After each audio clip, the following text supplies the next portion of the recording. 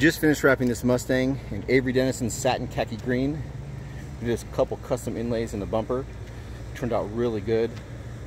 We got this idea off another guy on YouTube, and to keep all certain accents black, and we did the black 5.0 symbol. Turned out really well. The customer came all the way from Stockton to get this done. Appreciate the 209 business. Again, came out really good. Customers here right now, loving it. If you guys need anything done, let me know. I can do over 300 colors. Till next time.